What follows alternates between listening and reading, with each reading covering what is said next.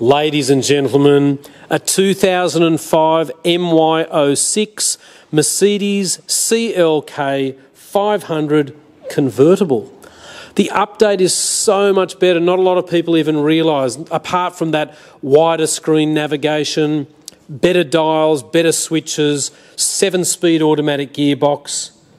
It's far more valuable. We think this is extremely good value for money. And my off-sider who drove it last night, he said, why would you buy an SL 500 when these have got 4 seats and they just have an incredible performance? The bodywork is beautiful. We really love this bluey grey colour. It's lovely, and the charcoal grey leather upholstery is stunning. See these lights on the back? Basically, that's how we distinguish between an 05 down date and this is the update. The alloy wheels look lovely. The partial wood grain steering wheel and leather steering wheel is extremely nice. Keyless entry, so you don't need to actually stick the key in or turn the key on to turn this car on. It does have keyless go as well, you'll see there. The nav works beautifully, Bluetooth, 93,000 kilometres, and in 8 or 9 years that's nothing at all. You get airbags galore. It was built late in 05 and compliance, I think it's October 05, so you've got registration until the 23rd of October 2005.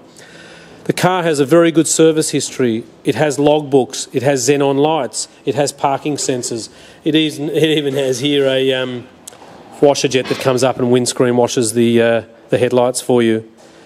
Probably going to change one of the tyres. Some of the alloy wheels need to be re-skimmed and repainted, which is a very minor job for Bob Jane to do.